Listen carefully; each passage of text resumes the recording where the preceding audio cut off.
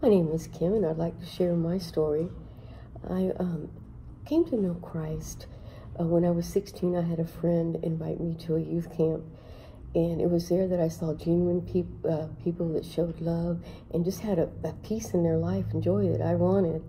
And as soon as I got back from camp, I was baptized and continued to grow as a Christ, as I still am today. I think it's a process that you can still always go through.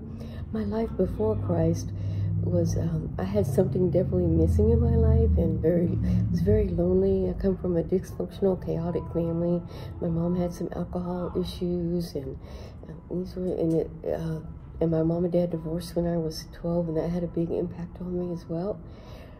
But when I accepted Christ, I just had a peace and knowing that I wasn't alone to face these problems. A story in the Bible that I can really relate to is Zacchaeus.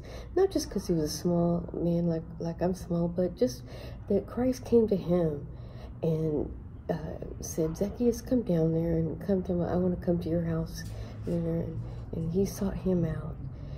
And I just love that story. And Zacchaeus was a sinner, and Christ still wanted that relationship with him. I wish I could say that my life is completely all ups and downs, but there's been valleys, ups and downs, but all through it, I know God is with me. And the verses that I that hold on to are Philippians 4:13. I can do all things through Christ who strengthens me, and nothing is impossible with God. Thank you.